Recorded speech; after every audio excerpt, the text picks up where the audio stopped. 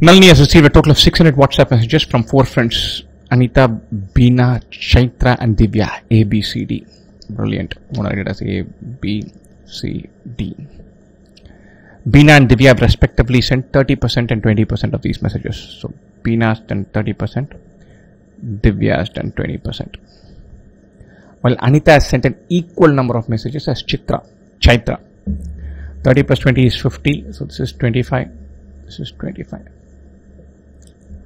Moreover, Nalini finds that of Anita's, Beena's, Chaitra's and Divya's messages, 60%, 40%. So 60%, 40%, 80%, 50% respectively are jokes. What percentage of the jokes received by Nalini have not been sent by Divya or Beena?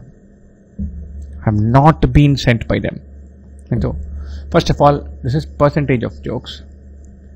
Percentage of overall that are jokes. Out of this 25%, we get 60%. 60% of 25%, that is 15%.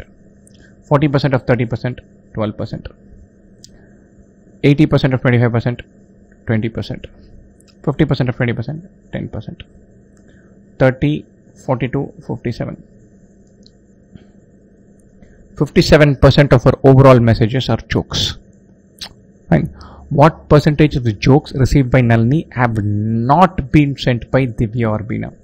Leave this out. Leave this out. Or have been sent by A and C. That is 35% by 57% expressed as a percentage. So we're looking for 35 by 57 into 100. 38 by 57 is 2/3, 66, 67%. 35 by 57 should be less than that. I'm guessing it will be somewhere here. This 61.4. But maybe we should simplify this. 3500 divided by 57. It goes 6 times. 6 sevens are 42. 2, 4, 34. Yeah, 342. 8 times. Yeah, 1. 57. Yeah, 61.4 should be right. Choice B. Remember this question, this number is not that relevant. Every number is going to be multiplied by 600. So it won't matter at all. What we are doing, 60% of 25%, 40% of 30%, 80% of 25%, 50% of 10%. This is the percentage of the total that are jokes. Of which, what is the share of this plus this? Out of 57, what percentage is 35?